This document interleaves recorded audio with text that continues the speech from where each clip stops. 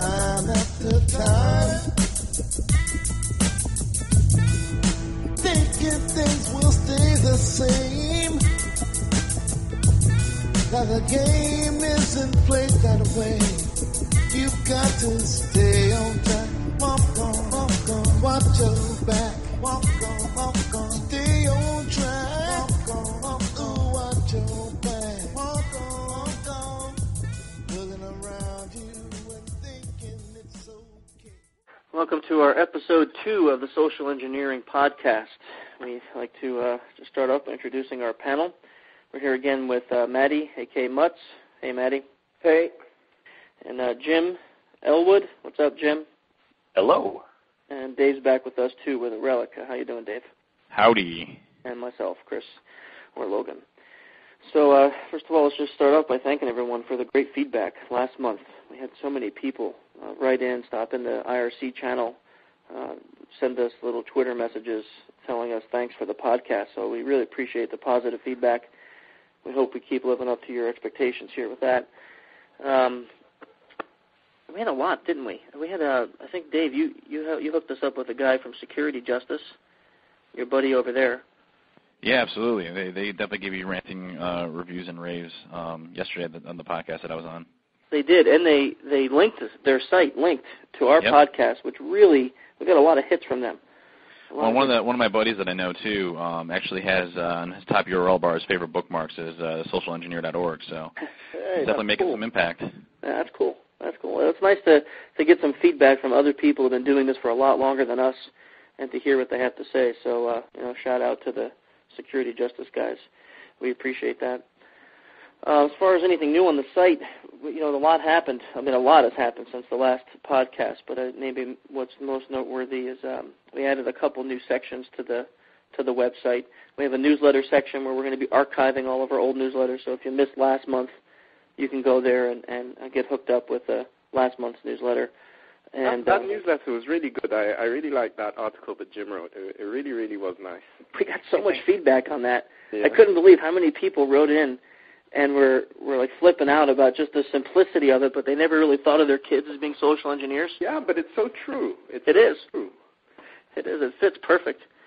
It's kind of scary, though. It is. You just watch how pure they are a lot of times, and just how honest it comes across, and they're little devils. Yeah, we were just talking to a guy in the channel the other day who said he read that, and then he sat back and he went, "Holy crap, my granddaughter, without knowing what she was doing, SE'd me into taking her Disney World."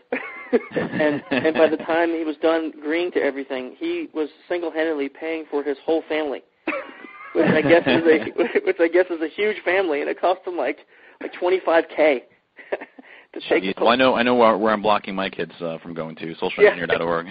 Yeah. You got filters on your kid's computer. No SE.org, you're done. Yeah, so that was kind of cool. I thought that was a really great article, and we got a lot of positive feedback too on the set tool. I did hear quite a few people complaining a little bit about the podcast, though. Complaining? Yeah, they said that at the end of the podcast we didn't talk about how to get free checks. True. It's okay. That was just a ploy for them to change the whole. So they all got social engineered, huh? Yeah, we social engineered them, exactly. See, so we'll be talking about that at the end of this one. Yeah, we'll be talking about how to get free checks at the end of this podcast, so make sure you listen throughout the whole thing. But we might even do it halfway through, so you have to listen to the whole thing and can't skip to the end. Every podcast will promise something. Feel free to sign up for the newsletter or check the archives there, too. So the only other thing we added to the site was a podcast section, too, which we did promise, but we have a nice notes page for each podcast, which we have links to the URLs or videos that we discuss or other things that will be on there. So you can check that out, too, on the se.org. We've also been working out on the framework, kind of repairing some of the links, some of the things that are old, or improving, augmenting some of the other things there, too. So keep checking back on the framework for new items or improved items. And after we announced last month about getting contributors, we had a ton of people write in offering to contribute either writing or other kinds of help. So we really appreciate that. The community supports. It's still just as good, so we appreciate that. Great, and I definitely have to give kudos to Elwood. He contacted me with a lot of improvements and enhancements that I can make onto the social engineering toolkit, so I actually committed those changes and added a bunch of different types of things for it. And actually, it's version 0.2 alpha now. Awesome. Well, we love you for it. Dude, seriously, when I was using that set, real world pen test, and I was using Core to send messages, and I was doing it with SET, and I was having a much higher success rate with SET. It was a lot easier to use. I really just pushed Core to the side on that one, and Core is a great tool. Not insulting it at all. But for what my needs were at the time, it was stellar. That's a huge compliment. I definitely appreciate it, man. We got a ton of positive feedback too. A lot of emails came in. People kind of with the holy crap factor. Oh, man, like I can't believe this tool's out there. This is amazing. I can't believe no one thought of this before. So a lot of good credit to you, Dave, for developing that. We look forward to that thing we talked about last month with the websites, W getting the websites and being able to create that. So. Yep, that should be coming out shortly. I have working proof of concept code. I just have to incorporate it now. And definitely want to thank everybody else that's contributed to it. I mean, it's been a big community thing. I'm looking forward for the Metasploit integration. Nudge, nudge, hint, hint. So another thing that you might notice is new on the site is on the sponsors page. We have a new sponsor this month. It's a company called Spy Associates. They're a pretty cool company. They, if you visit their site, it's spyassociates.com. They sell just what it sounds like, kind of gadgets, covert gadgets, and things for social engineers or law enforcement. I guess that's their main customer base is law enforcement people that need to use different kind of accessories, I guess, in their jobs. It's not the cheesy Sky Miles type gadgets. It's the really nice ones as well. Right, yeah, it's not like a Toys R Us, spy kit, This is the real deal. This is things like their main customers are government and I really like that law enforcement. Yeah, it's a beautiful site, and if you go down the sidebar there on the left of the site, they have everything from, like high-end night vision, which I know Elwood's been begging to test that. For some reason, Elwood wants night vision goggles. Don't ask me why. I think that's every boy's little dream, too. I mean, I have the same thing. I want high-end night vision goggles, too. When I was in Iraq, I had them, and I loved those things. I used to wear them in the daytime. This is what happened to you, man, I tell you. Wearing night goggle vision. Night good visuals. Yeah, say that 5 times fast. I carried that everywhere I went, man, and then I had to give them up. I was, like, really bummed out. I was hoping they'd forget about it. Well, we'll see if we can get a pair and let you guys play with them. Sounds good to me. And X-ray specs, too. We need some X-ray specs. X-ray specs. Yeah, I don't see those on the site, 'cause those are more like those goofy spy tools, Yeah. That's the Toys R Us. That's the Toys R Us brand. Yeah, okay. I tell you, they have some stuff there, though, that is ridiculous. Like, they have cameras hidden in almost any kind of device you can imagine, as small as a button, the head of a screw. They have ones hidden inside of, like diaper boxes and stuff. Just crazy things. I know, just whacked out stuff. You got to check out the site. That's one place you won't check for. Right. I mean, we're going to go into that, for just to be honest with you, I mean, I check my diaper bin every day just to make sure. For a camera? Who can? Yeah. Yeah. And that's your diaper bin, not even your son's. I'm not even lying. I do have one in the office. So this month, our buddy at Spy Associates, he sent us this really neat device. It's a Spyhawk Super Track GPS logger. It's a neat device. It's tiny. It's like maybe the size of 3 gum sticks. Really lightweight. It runs off of a couple AAA batteries, and it has these powerful magnets in the back. And it has some neat technology. It runs off of like vibrations. So as soon as it feels the item you attach it to moving, it turns itself on and starts logging GPS data. So we did a couple tests with this. The magnets are pretty powerful, so you can attach it to really any kind of metal.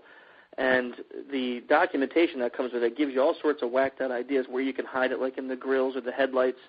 And it doesn't really need clear line of sight for GPS. So our first test, I put it under the hood of a car and just shut the hood and let it sit there and thought, well, this probably won't work because the hood was metal. Metal might block it. But sure enough, man, this thing logged logged everything. And it's what's really great about the interface. We're going to be writing about this in the newsletter and then have a spot on the site for these reviews too, is it tells you the time, the day, it tells you the speed the person was driving, how long they stop. So, if they stop at a traffic light, it'll tell you they're 1 minute, or if they stop at the local coffee shop, car stop for 15 minutes. And this is the coolest part. You can click a button, and it will tie it into Google Maps, and you can see the location of that exact spot. Or wow, that's amazing. Yeah, it is amazing. Or you can export their whole route into Google Earth. And then you import that into Google Earth, and it will show you like a red line through the whole map, where they went, where they stopped. You can zoom in, get pictures of the locations of where they were. In cities like where Google is doing the street view, you can actually zoom right into where you can look at the location where they stop. It's just amazing, really. Very useful. Yeah, I thought so too. I was talking to our buddy from last month, our law enforcement guy, Matt, and he was saying they would use these type of devices all the time when they were tracking drug dealers or other kinds of people. They wanted to just find out their location, maybe hold a case against them. They would attach something like this, but they would use a more crude method, like a altered cell phone. Yeah. And they would throw it in the trunk or shove it somewhere, and then be able to get that later on and track data from where they were and where they went and use that in a case against them. This thing is just so much more, it's just so much better looking and really easy to use. That sounds pretty sweet. Yeah, I'll be linking that. I think, to the. Get some pictures of that, Chris. Yeah, I do. I have some pictures, and I'll be linking to it, and I'm going to take pictures of actually. We have some pictures ready to go for the. What does your wife think about that? Well, here's the thing I hate to say is she was our first test subject, and I didn't tell her before I did it. I thought she's not going to mind, And then she came home, and I said, "So hey, I put a tracker on your car. I'm going to go grab it real quick." And she's like, "What do you mean you put a tracker on my car?" And I'm like, "Oh, it's just a little thing I got from Spy Associates." And she's like, "You tracked where I went?" She's like, "What's wrong with you?" And I'm like, "Well, what's wrong with you? Like, it doesn't really matter, does it?" And she's like, "Well, what's wrong with you?" And I'm like, anyhow, she ended up going to the grocery store, so it was no big deal. But I guess I should have told her first, Yeah, I'm surprised you didn't sleep on the couch for that one. Although your wife is very understanding. She kind of has to be. Yeah. So we'll have more on that, I think, in the newsletter, and then we'll have some pictures. I'm going to take some pictures, actually, of when it's hidden. You can barely see the thing. It's completely black with gray. The magnets have a gray cover, so it really blends in a lot with, especially if it's underneath the car in a bumper or something. It's very, very non-noticeable. What's today about? Today, pretexting. We decided that this month a lot of the people wrote in that it would be good to discuss pretexting as part of our real theme for this month, how it fits into social engineering. We thought about how pretexting fits into other avenues of life that's not social engineering. I think it was Elwood and I were sitting around discussing where pretexting could be used in other aspects of life or other jobs. What is pretexting, though? I mean, it took me a while to figure out what exactly you mean when you said pretexting. What is it? Well, we defined it, and Dave, you back me up on this. We defined pretexting in the social engineering sense as you creating a scenario or creating a storyline that will be used to persuade, and a social engineering is a target. Now, we'll broaden that out maybe for the terms of using it in like a radio host type of scenario. But in social engineering, we create this scenario, we create this, and it's more than just creating a lie. It's not a matter of saying, I came up with this lie of something I did and then having it be so believable. It's really much deeper than that. A solid pretext would involve a lot of data, a lot of information about that person that you're supposed to be. And then when you portray that, it's everything from how you walk, how you talk, the knowledge you have, the things that you would understand that person to understand. All of that was portrayed. To put it simply, I mean, it might sound cheesy, but you become that person. You are that person in every way. That's not cheesy. It's not cheesy. As a matter of fact, we were talking about that with a couple of guys, and they said it's more than just believing in the lie, because that's anyone can convince themselves of a lie. but it's more than that. You don't want to. It's not even a lie. It's you become that character for this job. So would that include like props and clothes and badges and official looking sort of stuff as well? Yeah, heck yeah. I mean, if your pretext is going to be, let's say, a computer tech support person, for a social engineering audit, then yeah, you have to go into the place looking like a support person would look. You have to have the tools. You have to have the bag, the case. You have to have the knowledge. The knowledge for it, yeah. Yeah, that's a big one. That's a big one. If you walk in, you don't even know what a server is. You don't know what a USB port is, and you're supposed to be the tech support guy. Epic fail. So pretexting, with that knowledge, pretexting means you have a lot of preparation. There's a lot of preparation, a lot of research done ahead of time for a proper pretext. I mean, even using the scenario as, an IT help desk or, IT person, I mean, you have to have point of contacts you're going to go to, how they're going to be expecting you. I mean, do you do a call ahead of time to make sure that they expect you? I mean, there's a lot that goes involved in planning it and making sure that you execute properly. I mean, one little flaw will actually get you busted and won't work properly. Yeah, I agree with that. I think one of the main aspects of pretexting is building trust. And people, we do so many things in like alpha mode, where we don't even think. And that if we do something different than what they expect, we'll raise that red flag, and that will ruin the trust factor, and we can wreck our whole pretext. So we have to go into the whole deal doing things the way that they would expect this person in their life to do it. Yeah, exactly. That's exactly what I was thinking, Dave. And when Jim and I were talking about what other things besides social engineers, what kind of people besides social engineers use pretexting, we talked about radio or TV personalities, people that have to put on an air or put on a front face to be able to be with the public so much and not really release everything about them. Right, Jim? Right. The whole idea of taking these people that use, in this instance, radio, use pretexting as part of their day-to-day life and learning from that. This is how they get their income. They rely on it. It's not just something that they do on a one-off basis. It's something they do, in our guest's case, 5 days a week. So for years. Yeah. And I think when we started discussing it, because Jim and I were trying to think, man, who would be a great person to have on the program to interview that really isn't a social engineer? Because I think really we can learn a lot about how to be a better social engineer by talking to people that do these things and aren't even in the security industry, right? And Elwood, I think you're the one. You knew a lot about Mishke, didn't you, from your previous? Yeah, well, I've listened to him for a long time. I never lived in the area that he broadcast out of, but I came across him one night. For whatever reason, I was up driving in Minnesota late at night, and I came across this broadcast that I stopped because it was just really unique. It sounded like there was just some guy playing around in a shack that and he was just talking to his friends with an AM broadcaster that was there, and he was having fun, and I left it there just because it was unique. And then the more I listened, the more I started putting together, this is a professional show. And it's not that it didn't sound professional. It just sounded very casual and very fun and very, very comfortable. So our guest that we're going to have in today is Tom Mishke. Tom is a pretty famous radio personality. Jim, where's Tom again from? Minnesota. Yeah, Minnesota. I saw that on the Wikipedia page that we'll link to. And he has a pretty popular radio show out there. Actually, if you type in Tom Mishke into Google, you'll find a couple fan pages with some really hilarious radio clips, as well as you can find his radio show on city pages, which we'll put a link up to that too. So I think Tom, you're here with us now, right? Yes. Okay.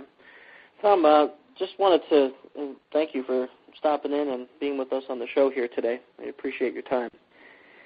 Sure. Maybe you can give us a little input of how you got into radio, like what's your history getting into the radio program? I got into radio by first being a caller. I was initially one of those guys who calls fairly regularly and is on talk radio programs. I was a journalism student and planning on pursuing newspaper reporting as a career. And when I learned, first of all, there was such a thing as talk radio, and second of all, that you could, as a private citizen, participate in it, I found it intriguing, the idea of without being trained, without being schooled, without being invited in, you could simply dial 7 digits and find yourself on a 50,000-watt radio program as a player. I just thought that was odd. Certainly with your 5:30 nightly news, you didn't all of a sudden see Dan Rather say, well, we'll take a call now from Kansas City. I just thought it was very strange that randomly throughout a program that was a professional broadcast, average people could participate with very little screening. So I wanted to test just how true that was and how common it was to be able to just get on, and I found it was extraordinarily easy. What I didn't know was what to say once I got on, because the truth of the matter was I didn't really want to discuss seriously any political topics or any other issues. I just wanted to be on the air, join the fray, be with the other guys who were the professionals. So since I needed to have some shtick, I ended up creating different characters who would call up. I would never identify myself, and I would hang up always before they had a chance to respond to whatever it was I said. And I got labeled after that the Phantom Caller, the guy who just appeared when you didn't know he was coming and disappeared before you could talk to him. How many times did you do that before you got that label? It wasn't very long. I'd say I was calling every day once a day for about 3 weeks before they gave me that label, and I continued to call for the next 2 years, at least 4, sometimes 5 times a week. And it just became expected. They counted on it. They lamented its absence when I didn't call. And so I just saw it as a part-time job I had during the day. I would just pull up back then. We didn't have cell phones. I just pull up to pay phones and make the call and then go on with my day. And I enjoyed it because... you basically social engineered your way into your job. Yeah, that's exactly what I was thinking. Yeah. Yeah, I'd hang up the phone after making my call, and I'd drive away, and I'd turn on the radio. I'd hear the last 7 seconds of my call. I'd hear myself hanging up, and I'd hear their reaction, and they'd talk about the call for the next minute and a half. And I enjoyed that the way other guys enjoy stamp collecting. It just became a hobby. Wow. How did that turn into an actual career in radio? The change came when the guy who I was calling most of the time, it was usually the same show. It was a show called The Don Vogel Show at AM 1500 KSTP, where I would eventually work. He wanted a sidekick at one point down the line and invited me to a tryout, asked me to show up and sit next to him and see how it went. And he enjoyed it so much, he asked management to allow me to come on board as a permanent part of the show. Management was reluctant, and Don Vogel said to me, how little are you willing to work for? And I was in my 20s then and certainly not making any kind of money and enjoying the idea that I could even get anything for this. Well, I ended up getting $20 a show. That's all they paid when I started. I was a sidekick in a major market, afternoon drive with a guy, and I got $20 a show and thought I was living pretty well. After that, I ended up 2 years in deciding what I really wanted to do as my own show, not be a sidekick. So 2 years later, I made a proposal to the general manager and was given a nighttime show, and that's when I started on my own. So previous, you mentioned that you would come up with these characters that you would call in briefly. This is when you were before you were even hired. How much time did you spend thinking about the character or what you were going to portray when you called into the radio? An enormous and embarrassingly large amount of time. Embarrassing in that here was something I wasn't getting paid for and was considered by a lot of people who knew me a silly little thing to be spending time with. And I would sometimes spend 2 hours crafting a call, writing it out. No, actually, that's a really interesting topic because, on the topic of pretexting, which in a security standpoint, pretexting is coming up with a storyline, a baseline that you're going to try to make the person be convinced that you are. So if we're going to audit the company for their security, and I'm going to be their tech support guy, when I go into that company acting as a tech support guy. I need to look, sound, talk, walk, have the knowledge of that tech support guy. So, if I'm not really computer savvy, or if I'm not a tech support guy ever in the past, I'm going to have to spend a lot of time preparing that pretext, in order to go in there and sound and walk and be the part that I'm going to play when I'm at that company. So hearing you say that for a radio show, that's pretty interesting. A couple hours. It seems like you were able to quickly adapt to a personality you were about to portray. To give you an example, people sometimes think about moments in broadcasting that sound spontaneous, and they may take, for an example, David Letterman walking up into the audience on his show and talking to members of the audience, and they say, well, there's clearly a moment of spontaneity because you can't possibly predict what the people there are going to say. Truth of the matter is, prior to going up into the audience, David Letterman with his staff goes over all the possible scenarios that could possibly occur when you ask someone where they're from, why they're in New York City, what they've been doing since they got here. They go over all the possible answers, all the possible comebacks, all the best comebacks. By the time he ventures into the audience, it is almost impossible for there to be a spontaneous moment. Someone else might say, well, how about the guests who come on? You never know what they're going to say. Good friend of mine, Mike Veck, was on the Conan O'Brien show. He's interviewed 3 times in the green room prior to going on that show.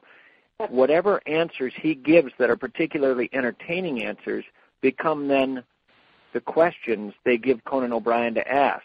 By the time he's giving his answer on Conan O'Brien's show, it's the 4th time he's been asked and given that answer.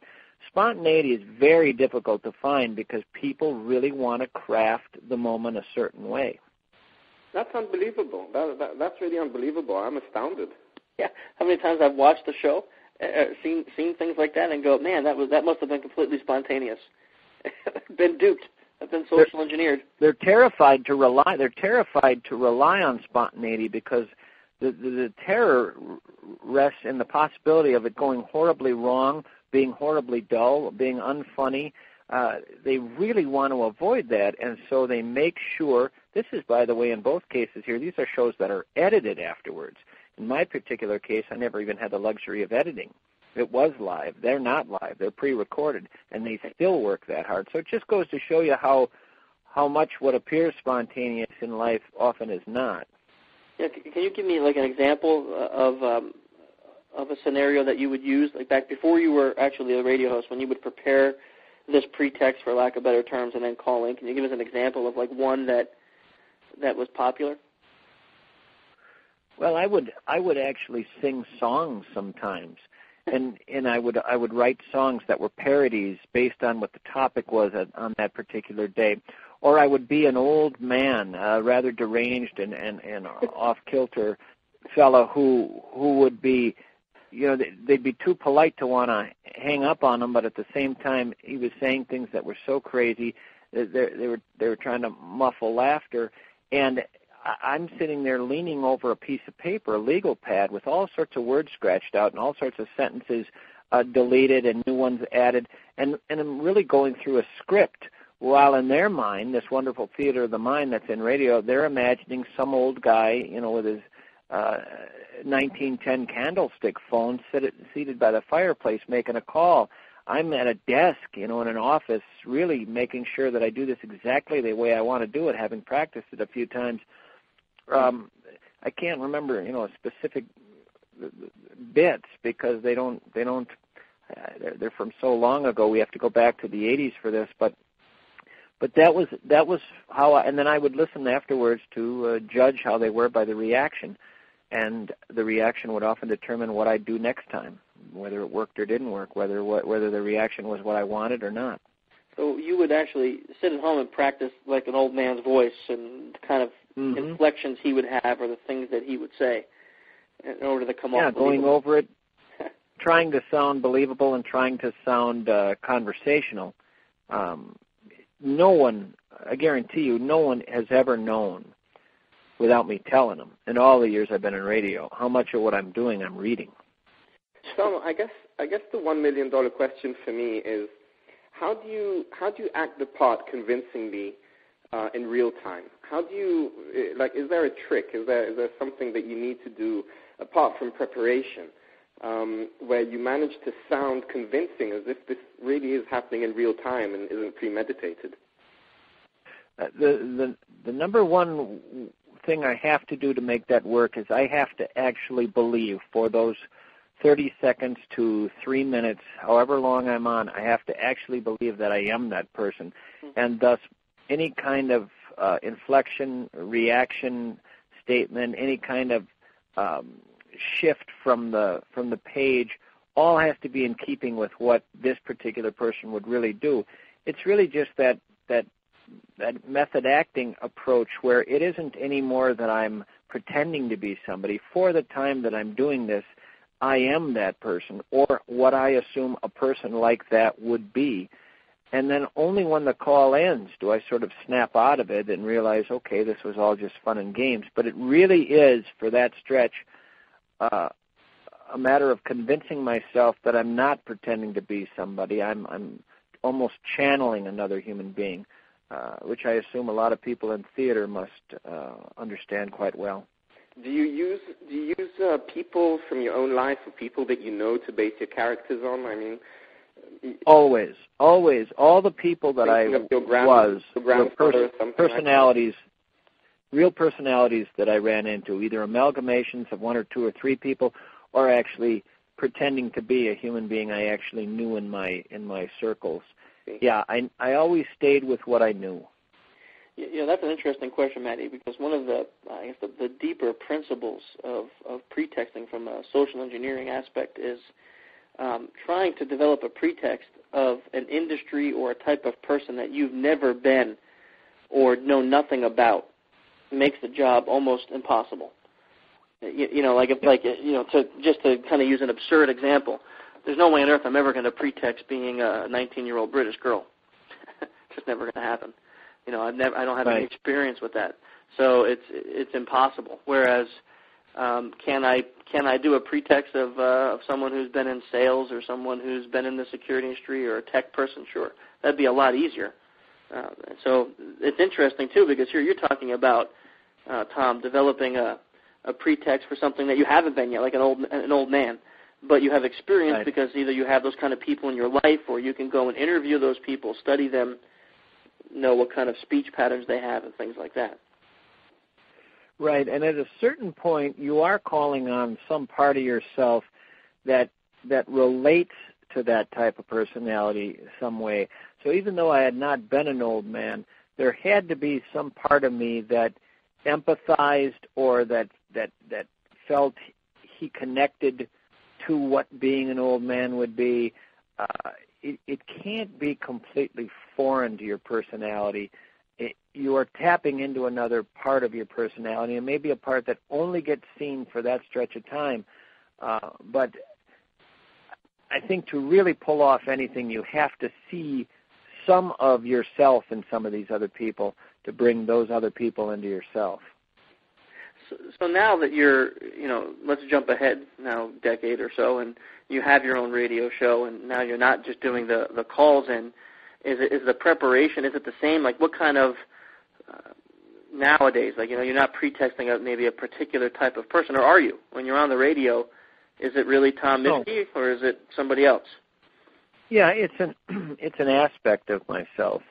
I always believe, and it's hard to say with certainty because I've only been me, I haven't been anybody else, but I always believe that there are a lot of different people in everybody, that, there is no one kind of human being in a person. We all have, different facets to our personality, different sort of masks that we put on, a different one perhaps when we're home with our family than when we're out with strangers at some business gathering. So it is an aspect of myself. Can I say that what you hear is all me? No. It's someone once said who was in this business that he's a bore the other 22 hours of the day, and I understand what he meant by that. He went to a place where you have to be on, and when you didn't have to be on anymore, he turned the switches off. So how do you deal with that, having to be Tom Mischke, but at the same time, when you're on the radio, having to be a person that other people expect you to be? Well, because that person is also me. So I guess the analogy I'd use is when a guy's racing down the sidelines in a football game and scoring a touchdown and throwing the football into the stands and jumping on all his teammates and screaming like crazy, and then Sunday another day is at church. Boy, he doesn't seem to be the same guy. Well, he is the same guy. Those are just two parts of who he is. That's what I'm saying. I'm saying that. Yeah. If I were to be the guy I am on the radio the entire time, it would be exhausting. Yeah. It would be like running the 100-yard dash constantly. So it's just it is me, but it's a playful side of me. It's sort of a letting a little kid out to play sometimes. So it's not phony. If it were phony, it would be hard. But it's also not the complete picture. How do you filter out, especially being a public persona, how do you filter out parts that you want to expose and parts that you don't want to expose to your audiences? Well, I have been a big believer, and this is a philosophy in radio that is relatively new. It didn't exist in the 40s, the 50s, the 60s, the 70s. It came along much later. It's a philosophy that you don't try and hide parts of yourself. On the contrary, you allow parts of yourself you might not expose to your own friends or family members. You allow those to be exposed to absolute strangers, as in the listening audience. The intimacy of the medium lends itself to revelations that you would normally never allow out at your average dinner party. So I watched that happen with the guy I worked with. When I worked with Don Vogel as his sidekick, I would hear him say things to an imagined audience he couldn't see or count or know where they were or in what way they were listening, say things to them he wouldn't say to his own wife. You're in a little room, you're alone, you almost feel at times you're talking to yourself, and there's a tendency in that situation to really open up. And so it's not me sitting around saying, "Oh, should I let him know this? Should I let him know that?" It's the opposite. It's afterwards saying, "Boy, what did I say this time? I really went out on a limb today." So how do you prevent that from happening? So how do you stop yourself from doing that? I don't. That's my point. That's what I'm saying here is I do not prevent it. No filter. People who listen to my show, any people who allow. listen to my show end up knowing me better than my own friends. So what's the result of that? I mean, if you do that, how does the public react to you having all this knowledge about you? Absolute 100% loyalty. They'd fall on a grenade for you. They'd give you their kidney if you needed it. They just the connection you end up having for them is unbreakable. I just had a thought. That would be a great social engineering test, huh? Have Tom ask his audience who would want to donate a kidney, see how many kidneys he gets. Oh, that's not. I have been out. I've been out of work for long stretches of time and have had people contact the station offering organs. I'm not joking. Wow. Actually, the boss has called me at home saying people are, if you need a kidney transplant, a liver transplant, whatever, they want to help. And so it's just a very intense loyalty that is one of the reasons talk radio works so well with advertisers is because the loyalty ends up transferring over to the advertiser. But to me it seems like, and again, correct me if I'm wrong because you're the expert here, but that the loyalty would be all one-sided because all these people, they know everything about you, but you don't know hardly anything about the listeners on the other side. It's 100% one-sided. Okay. So you're walking down the street and some guy comes up to you and says, "Hey, I love you, you're my brother," and how do you react to that? Well, I'll give you the perfect series of examples. I get asked to go to weddings, baptisms, funerals, settings where I might be the only other guy outside of a best man and a bridesmaid, where I might be the only other guy around the baby outside of the godfather and the godmother. Wow. And I have never met nor heard of these people in my life. And what I have to do at that point is explain that to them. that this relationship has been entirely one-sided. And while to them it seems natural as can be to have me intimately join their family circle, to me it's as foreign as can be. Yeah. And when they realize that, and they eventually do, they say, "Oh, this is a little odd, isn't it?" How do they react to that? So, like, guy invites you to the birth of his child, and you're like, "Whoa, this is not natural here," and you explain it like you just did. What's his reaction?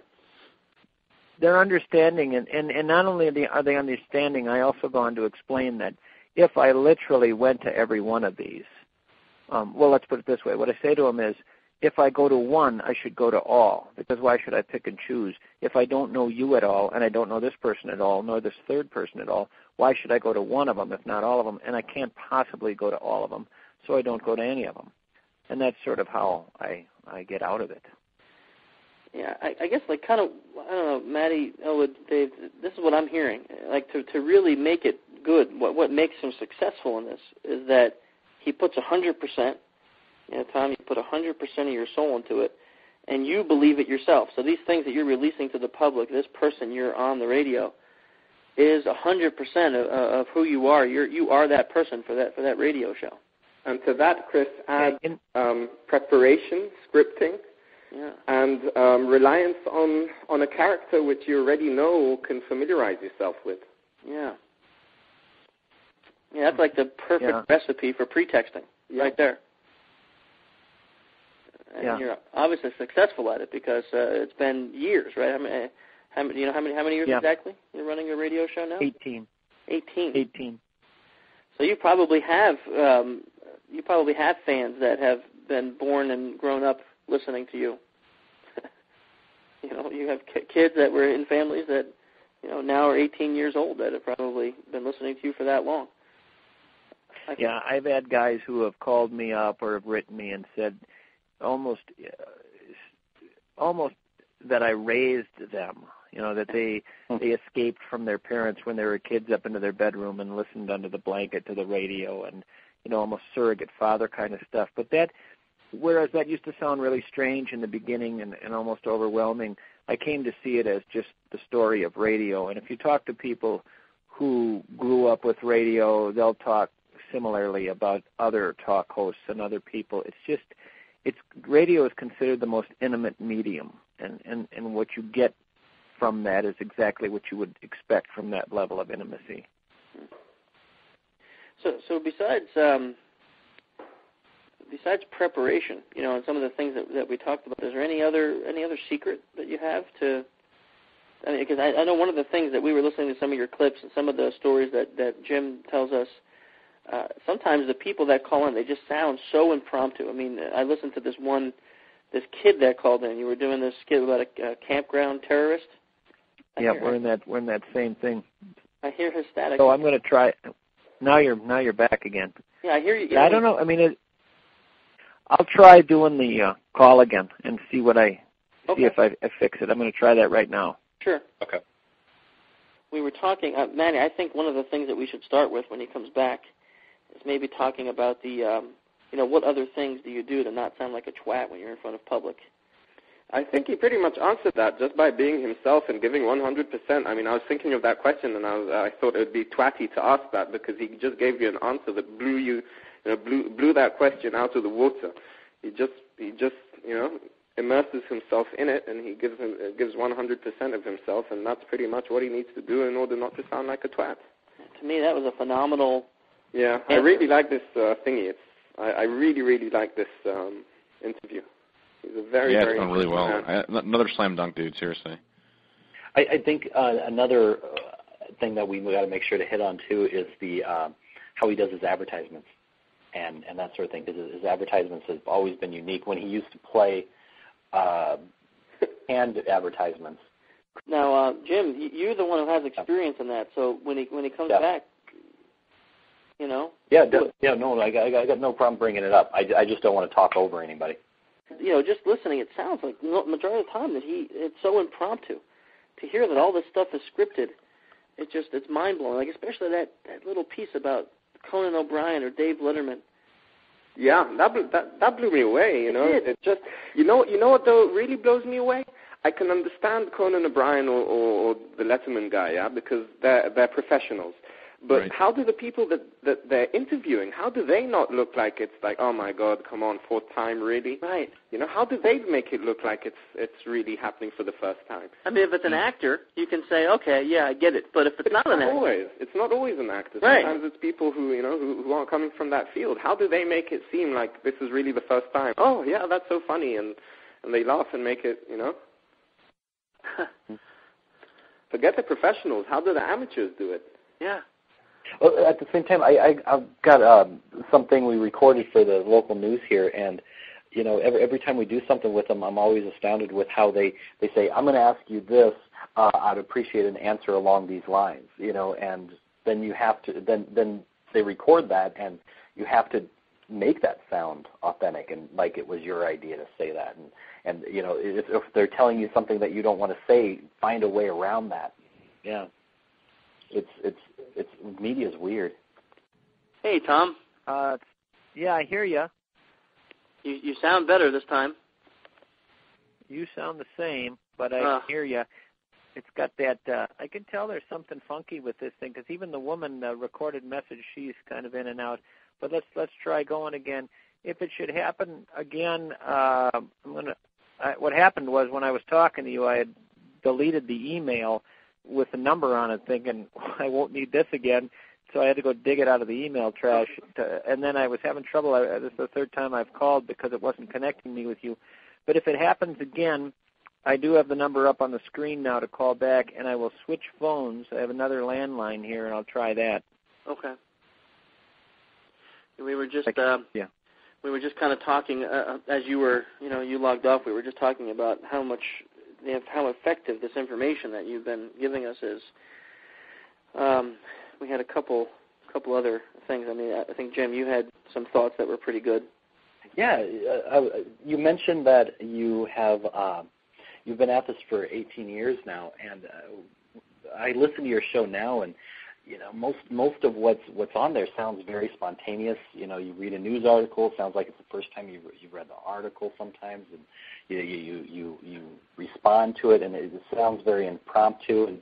And I'm wondering what, over those 18 years from when you were doing just calling into a radio show, once a day, to now doing 5 shows a week, has anything changed with how you prepare? Do you approach this any differently?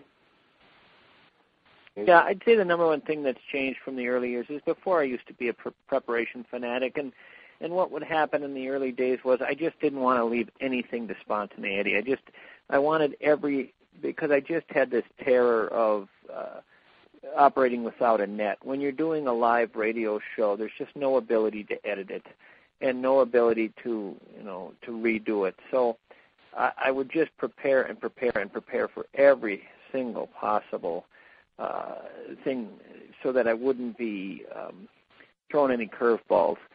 What happened after a while is I realized that ultimately didn't serve me well, in that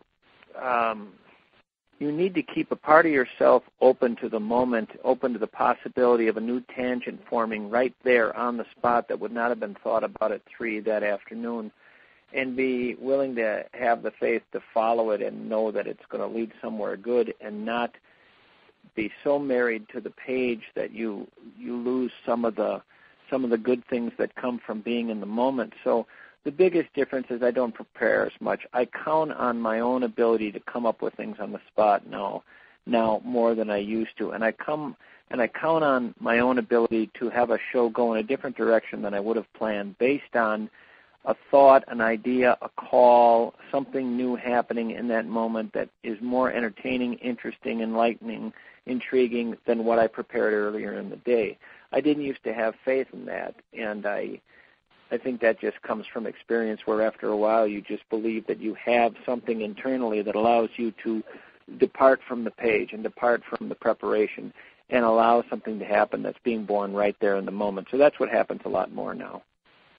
The other thing that I thought was really interesting, as far as when I was hearing you on the radio before, you would do advertisements for different things, and now you have your sponsors for your podcast, and you have a very unique way that you approach those bits. I remember I used to enjoy your commercial breaks on the radio because so often you'd pipe in, talking, interacting with the commercial in some way, talking about it, and sometimes mocking it.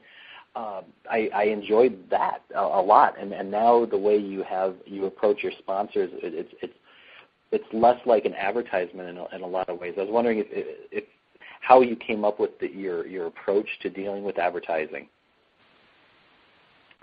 My approach to advertising, the difference at KSTP, they definitely said, Mishki, you're going away for a commercial break now. The show is being left behind, and you are now entering a portion of the program called commercials. And there will be several of them, and they will run one after another, and one of them you will do yourself. And I accepted that, and I worked the best I could with it, trying to create something interesting in the midst of a commercial break. The difference now is the show never leaves. I never go away. In one big respect, that works in the advertiser's favor. Because I don't go away, there's no sense that we're going away for commercial. We're not going anywhere. I'm still here. I haven't left. I'm not going to leave. There is just going to be a different form of dialogue right now that's going to sound very different from what I was just doing before, because I'm going to be talking about a business that I want you to either use their service or their product. That sounds very different on a podcast because people said, wait, we didn't go anywhere. We're still in the show. Yes, and the advertiser wins because it ends up sounding like it's not a paid endorsement, but in fact something I just thought of at the moment that I wanted to say to encourage people to use this product or service. In radio, it's much more of a wall between the show and the ads. That's the biggest difference. I also, because there were other ads and there aren't now, was able to make fun of other ads. I was able to have fun with the ads that weren't mine, that other people were doing. And now I do every ad, so I'd end up having to make fun of my own ads. There just isn't that break anymore. One of the things we were talking about during the little intermission there was the topic you brought up with the TV shows that look spontaneous. Like, especially, we were all kind of shocked about the news on the Letterman thing. Because sometimes it does. It looks like he just goes out in the audience, he asks someone where they're from and what they're doing there, and the answers can't possibly be scripted. So is that the same thing that radio does? Like, do you have to do that when you have an interview? Are these things prepared ahead of time, but then with enough leeway that there could be spontaneous generation there? Well, I don't do any preparation for my calls. I was using television as an extreme example. It's a real example. I have never in my life prepared for a call. I don't sit at home and say, what are the different kinds of calls I could get and what will I need to do? That's what here's the extraordinary thing about something like Letterman. You have 15, 16, 17 different writers. You have guests, you have commercials, you have all sorts of other players, and you still have guys who are working 13 to 16 hours a day.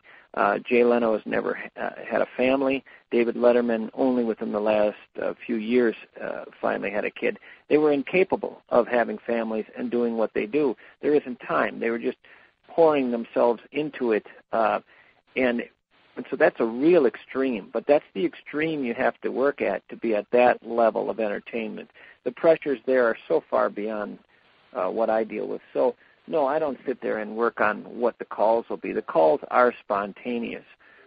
In terms of the preparation and the bits that I do where I'll leave the page, the best way to describe that is as follows. I consider the preparation the net you're building under the high wire. If you want to go off on your own with something you're thinking about right at the moment, a tangent you think is interesting to go off on, you start going down the tightrope with the advantage that below you is the net of your preparation to catch you if you hit a dead end. it's a very comfortable way to be spontaneous because you are freed from worrying that if this doesn't work, I have nothing. It's the perfect way to operate because you use then the spontaneity and the free form style to go out on that tightrope. But if on that particular night you're not as good as you thought you were and you fall and you go flailing down towards the ground, you're not going to crash and burn because what you have to rely on is that prepared material that you just as seamlessly as possible dovetail right into, and no one hardly notices the difference. There's the switch. So then, like that brings up a really interesting question for me then, because now knowing that, of course, a lot of things are spontaneous for you, somebody calls in, how do you just off the fly be able to come up with things that are entertaining, humorous, informational, especially when you have no clue on the other end what the person's going to say or how they're going to be? Chris has rephrased my question of how do you not sound like a twat on the radio? What was the last part? How do you not sound like an idiot on the radio? What is it that you do? How do you manage to get the spontaneity and remain entertaining? Yeah, that is. I mean, now you're getting into the. I mean, that is just the gift. That is the thing that I have that allows. That's what I was expecting to hear. You know, we all have talents that allow us to do one thing versus something else. You know, I wouldn't be a very good brain surgeon, but what was very clear early on for me was that off the cuff, I happened to be pretty good in life. I was always able to talk myself growing up out of any fight or any conflict I ever got into. I'm very good at dealing with people. I'm very good at reading people. I'm very good at convincing people of my own sincerity, and You're a good social engineer, in fact. All the elements that you've just described are, for me, what makes a good social engineer a social engineer. I know. I'm thinking, like, does he need a job? Yeah. Listen, we have some companies we need you to hack for. Yeah, seriously. What you're talking about now is just the natural talent that allows me to gravitate or helps me gravitate toward this field to begin with. Those are the skills I bring to the table that need to be met by other skills that involve more work. But that ability to do the conversation well, that I had before I ever got into radio. Yeah. That I would have been able to pull off. I would have been able to pull off those calls 10 years before I got into radio, and in fact, was pulling stuff like that off. I was, I'm just a good bullshitter and a very good at convincing people that I'm empathizing, listening, and on their side. Yeah, it was an interesting conversation the other day in our channel on the internet. We have a chat channel where people come and talk about social engineering, and somebody brought up this topic. How training and reading all about different aspects of social engineering can help someone enhance their skills, but it's not going to give them what you're talking about here, this natural ability that some people just have to be able to talk to strangers or not be nervous in front of a crowd or not freak out when they're presented with a situation that's not exactly the way they have it scripted in their life. And I wish there was something we can identify to say that's what it is. This is the quality or this is the thing behind it. But I think you hit the nail on the head. It's just that some people just have it. And I like the people that I'm talking to. So when I'm there, the reason that they're picking up a genuineness is there's always an element to that. There always is an element of a genuineness. There is a part of me. If you think of a personality as having, a dozen different facets, there are a couple facets that are actually empathizing, actually connecting to those people in a way that you would connect to a good friend. There part of it is real, and it's partnered with the phony. But it's not completely phony. If it were completely 100% phony in every way, you could never pull it off. Yeah, I agree with that. So that really does come back to our original discussion with you about how a lot of the aspects that you choose to develop as part of this persona or this personality or this pretext have to be things that you either are very familiar with, you've lived before, or that you have experience in. Otherwise, they will come off fake. Yeah. Yeah, I mean, I've talked to people where, they should be incensed at the way I've duped them. They should be hanging up on me. They should be cursing me. And instead, at the end of the call, we're best buddies. Why is that? Because part of me really does like them, and part of them really does like me, and it doesn't matter that what I just did made them look like an idiot. Some parts of us are actually connecting, and that's, I guess, the part that amazes most people is that I don't get beat up more often. Never had somebody walking down the street and be like, "There's Tom Mischke, kill him." No, although there was one guy in North Dakota. It was a great story. His last name was Mischke. And one day someone came into his gas station, said, "Where's Mischke?" And the guy pointed to him, and he went up to him, and he cold-cocked him.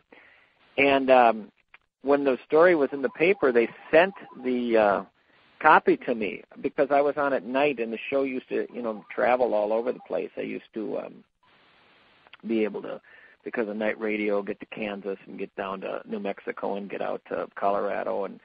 And so they sent it to me, and the guy's quote was, "I have no idea who Mischke is. But some guy came into the station and said, 'Where's Mischke?' It does happen to be my last name, but I've never seen this guy in the world anywhere, and he clearly is mistaking me for another Mischke." Well, I called the gas station. I said, "I'm the guy that guy mistook you for. I'm sure of it." And the reason I was sure of it is one of the states I used to beat up on more than anything else was North Dakota. Oh. And I learned from talking to this guy that, in fact, the guy had been upset about how this guy was talking about the state of North Dakota. Oh, the guy wasn't talking about it that way. He just had a gas station. So I don't know how he got to this gas station, but that guy took my punch. Oh, man. Jeez. that is more material to make fun of North Dakota, huh? Yeah, I guess that probably gave you some ammo for North Dakota bashing, huh? Yeah, I mean, I used to just spend a lot of time beating up on North Dakota. If I ever needed a state as a foil, I used North Dakota the way a lot of people in Minnesota use Wisconsin. I always used North Dakota. So anything bad I always made happen in North Dakota. If there was some inane guy out there doing something, I always made sure he was from North Dakota. And this poor guy in Jamestown took one for the team. Oh, man. No relation, though, huh? No Mischke relation. No, well, I always conclude we all have to be related. It's too unusual of a name, but I don't know how. Right. That's epic. So, Tom, if people wanted to listen to your show now, if they wanted to hear little bits about you, where can they go to hear you? citypages.com. And once they arrive at City Pages, CITY, Pages, PAGES, once they arrive at citypages.com, it's quite self-explanatory at that point. They see my name. You click on the name. It goes to my page. There's past radio shows and the current show and all that. So it's just all they need to know is that, citypages.com. Excellent. Yeah, so we'll be checking that out. We'll be linking to that, too, so people... Yeah, and it doesn't have to be... experienced live. The majority of the people who listen to my show now do not listen live. It's available afterwards for over a week, so people just listen, 24 hours a day whenever they feel like downloading it or listening to it, or whether they put it on their iPod and take a walk with their dog. So that's the new medium. The old days of radio, where if you wanted to listen, you had to set your watch. Those days are over. How has that transition been for you, as far as adapting? Yep. The upside of it is absolute and complete freedom. So, there's people used to tell me at KSTP, boy, you got a lot of freedom here. Any other station you go to, you'll be curtailed. They'll never let you get away with the stuff you get away with here. There's something unique about this company and allowing you to do this. These were people who had worked at other stations around the country. So I was already warned that none of what I do would be allowed elsewhere. Which really made it tough when I lost my job at KSTP, because I thought, well, now I enter the real world. I'm going to go somewhere where you get a memo in your box every day and you get sound sound check sessions every afternoon where you go over what you said on the air, which is the norm. The norm in radio is going over what you said the night before. This didn't work. This did work. Don't do this again. This would be better if you did it this way. That would kill me. It would absolutely destroy me. So I get to City Pages with this, and it goes the other way. It actually, the last little bits of control and the last little bits that weren't free at KSDP went away, and now I have complete freedom. I have no FCC, no regulations on what I do at all. The people I work for offer no insight, no ideas, no thoughts, no corrections. They don't care what I do almost. I bring in the advertising myself, so as long as I cover my bases there, they say do whatever you want. That level of freedom, which webcasting provides, is a spoiling kind of a thing, and I would really have a hard time going back to being in the straitjacket that would be typical commercial radio. Now, it's unfortunate because you always want to be ready to go back to commercial radio. You may have to at some point, and so you don't want to get too spoiled and lose your ability to work in those confines. But boy, I can just give you an example. I just finished a show 20 minutes before I called you that I did with a cigar in my hand and 2 beers that went down during it. Good luck not getting fired with that at any other station in town. I can pick up the phone now and call anybody anywhere without calling them ahead of time to tell them I'm going to be calling them. That's what I got fired for at KSTP. That's illegal. That's an FCC violation. You cannot make a phone call from a radio station and put on someone's voicemail without being fined, right, let alone talking to a real human being. Then there are all the words you can't say, and then there are all the management guys who come in and say, well, you went a little far here, you ticked off an advertiser, which also happened at KSTP. I did an entire bit at KSTP ripping McDonald's because they were starting a new ad campaign where they took the mothers of children into their factory to show them how they come up with their food and how nutritious it was. And they were airing these as commercials, and I was parodying this absurd notion that mothers are going to be convinced they ought to give their kids more McDonald's food by visiting the factories. Well, little did I know that McDonald's was negotiating a $250,000 deal with KSTP at the time, and the franchise owners heard it and went nuts. If you go downtown during the Twin season, you'll see that outside the stadium there's the KSTP McDonald's talk box. Oh my! They won, I lost.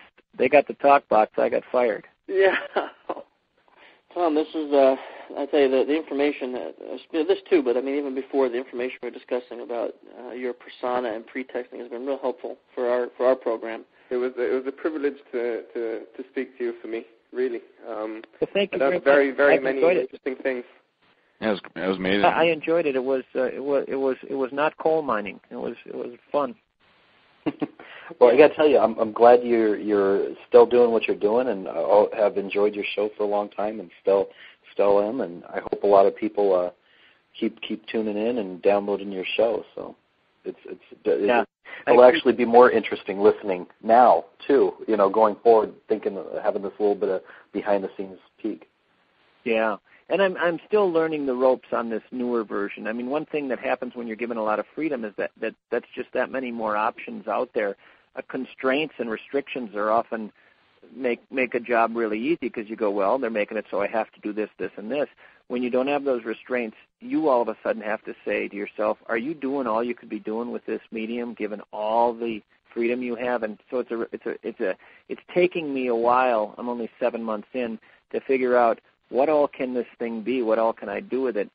But I told somebody one time within the last week, I said, in 1923 or 24, whenever radio came along, it was a guy, a human being with a mouth and a brain in front of a microphone. It's 2009.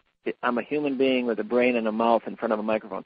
There's an aspect of this thing that has never changed, decade in and decade out. It is still an ear somewhere out there listening to a human voice through some speaker. In a lot of ways, radio is the same as this and the same as what it was in 23 and 53 and 73. It's still that idea of connecting with another human being in a way that is appealing enough to make that human being want to do it again the next day. That also I never want to lose sight of. Technology is not changing the basic concept of what I'm doing. Yeah, that is an interesting topic and how it ties in, too, with even what we do, because I think he just described what a hacker is. Yeah, because I mean, technology. How do you work with a medium that you need to ignore its guidelines and its you know what I mean?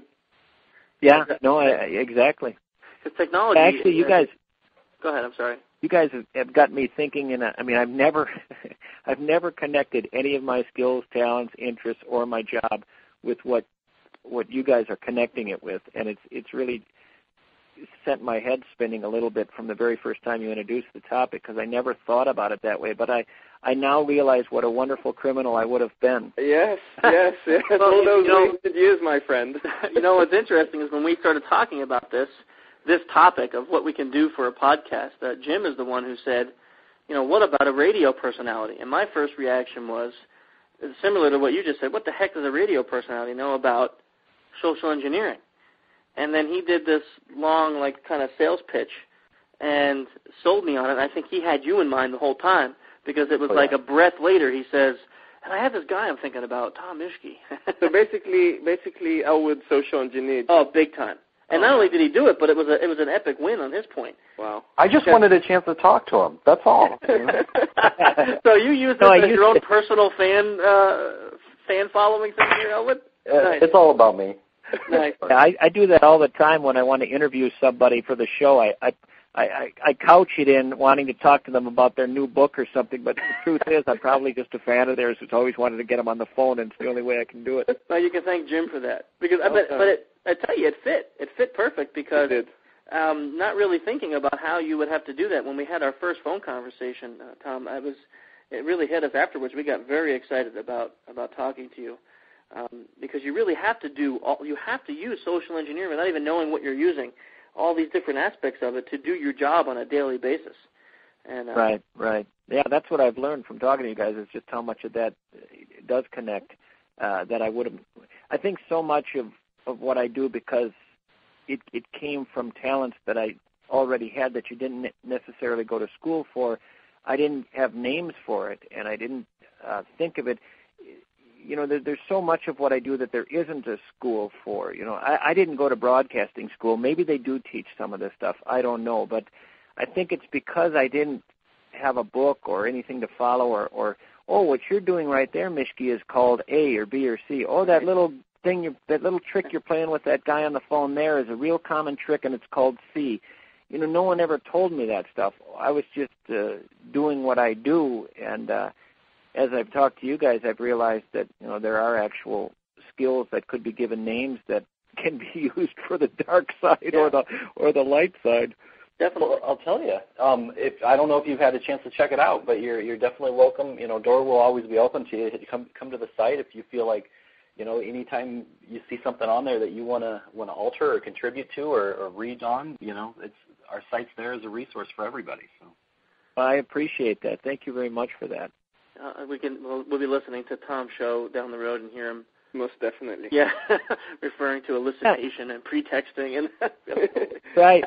Yeah, and feel free to give a call back if there's ever a need for clarification on anything that we've talked about. But as I said earlier, I've enjoyed it.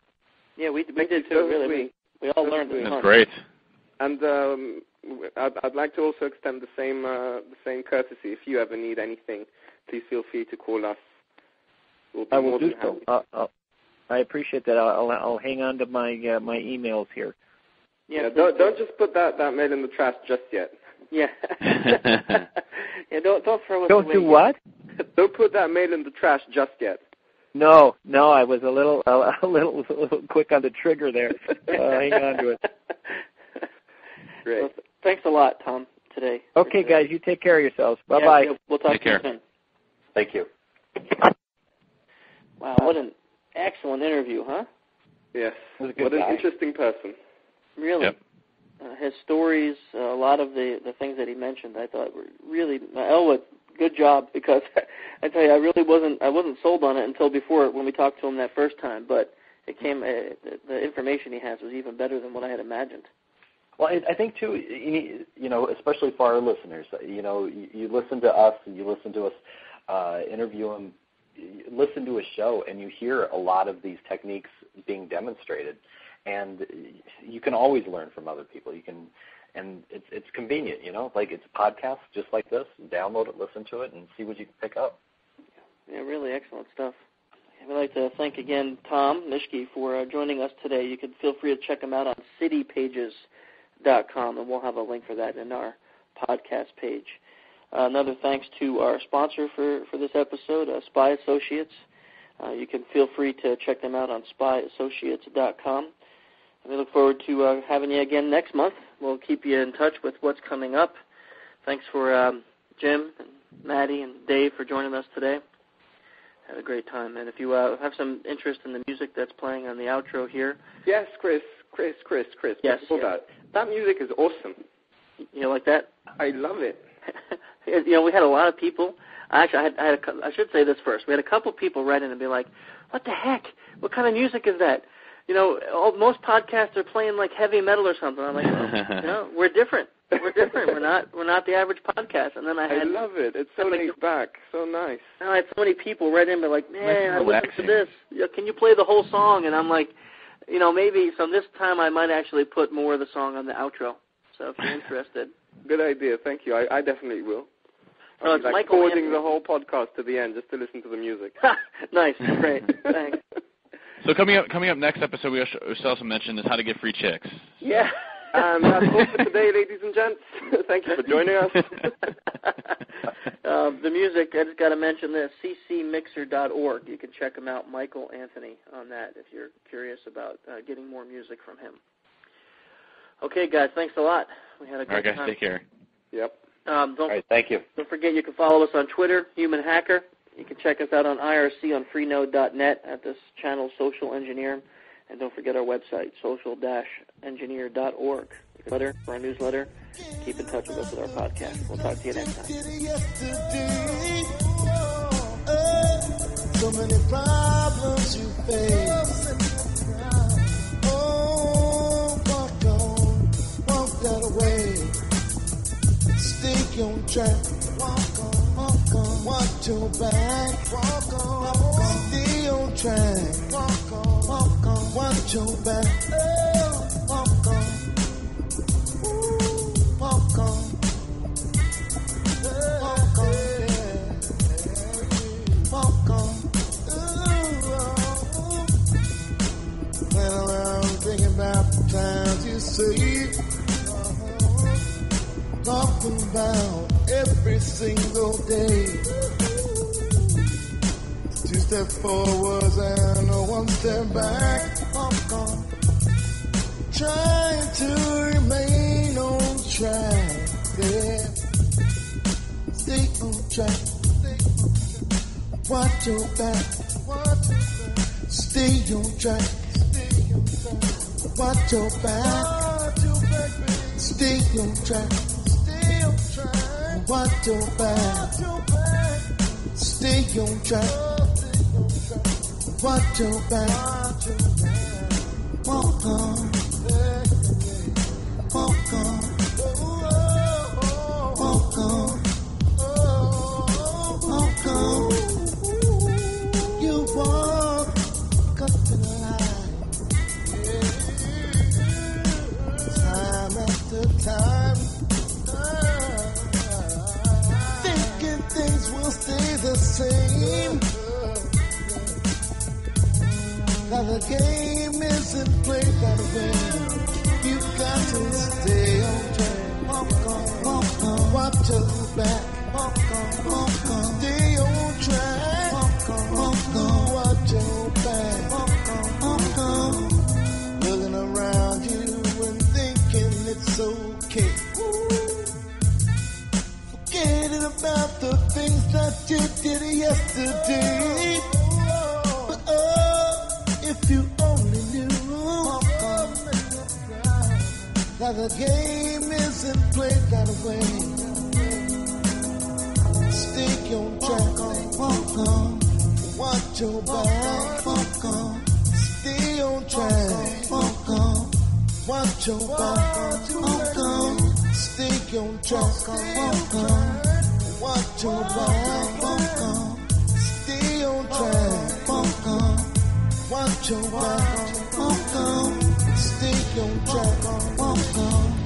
Watch your back, walk on. Stay on track, walk on. Watch your back, walk on. Stay on track, walk on. Watch your back, walk on. Stay on track, walk on. Watch your back, walk on.